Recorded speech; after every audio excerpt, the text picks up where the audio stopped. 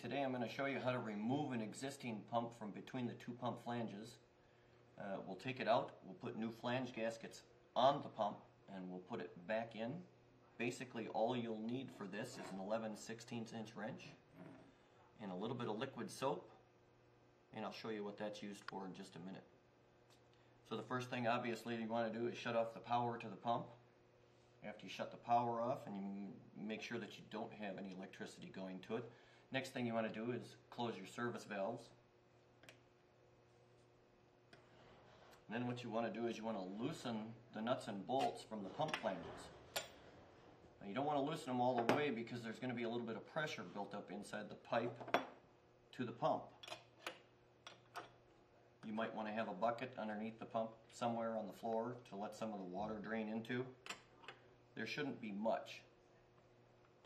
Again, if you don't have isolation valves, you'll have to drain your boiler before you do this.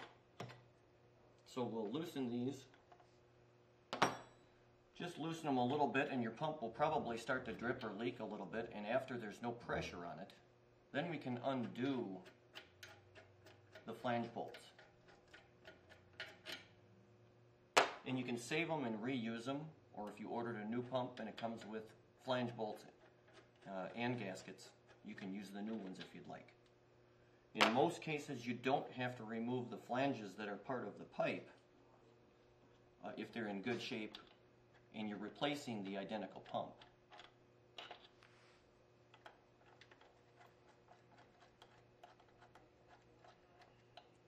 Obviously, I'm removing a brand new pump, so it's going to be a little bit easier for me. Some will be sticky or rusty, but you're not going to hurt anything taking the old pump out because you're going to be replacing it with a new one anyways. But you just want to twist and turn it a little bit. Might have to lift up on the top flange of the pipe a little bit because sometimes it sags. Just lift it up a little bit and pull it straight out.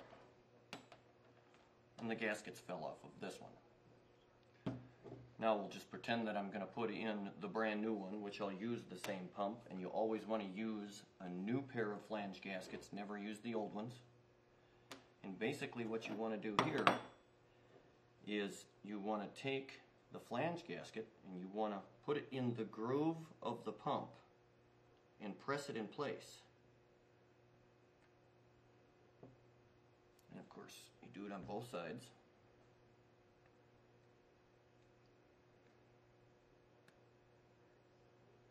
Make sure that they're flush and flat, and they shouldn't fall out.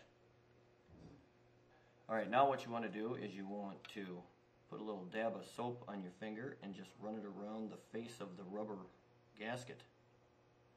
And what this is going to do is it's going to make it just slippery enough to slide it in between the flanges, because some of these are really tight fit. So we get a little bit of soap on there. Now make sure you put the pump back in exactly the way you take it out. If you plan on changing the pump body in any different direction, make sure you check your flow arrow and make sure you put it to the correct flow. So now we'll take this and we'll set it in place down on the bottom, and we'll lift up a little bit on the top pipe. Try to get that flange gasket to get in there and slide a little bit. And then try to evenly slide it between the flanges, taking your time, and the soap will help you. And just keep checking your flange gaskets to make sure that you're not kinking them or folding them over or anything. Make sure that they stay in the grooves. And then lift up the pipe a little bit if you have to. Just take your time working it into place.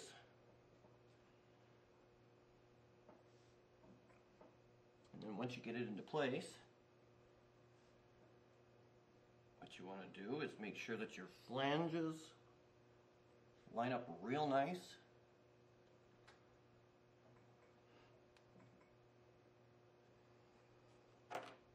And then just drop your bolts in. And we'll just get it centered before we tighten them. We'll make sure everything is aligned right. The bolts can go in any direction as long as you can bolt it down. It doesn't really matter how the bolts go in.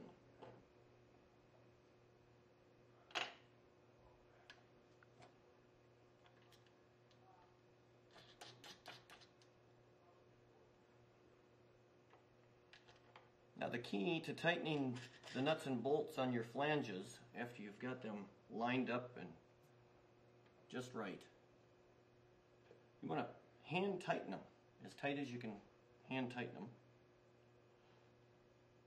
Then what you want to do is you want to take your wrench.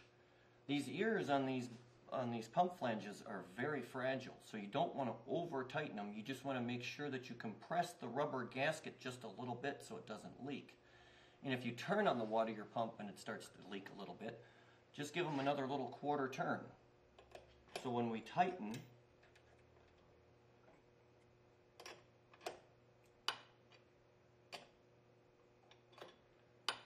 about 1.5 turns just to snug it down.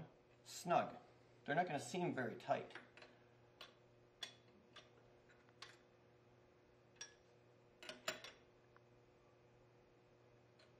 Just snug.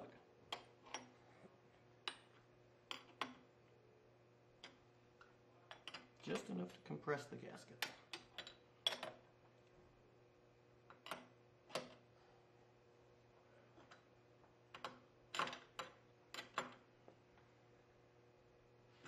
And that's it. Open up your ball valves or isolation valves, check for leaks, and then do your electrical, and you're all set to go.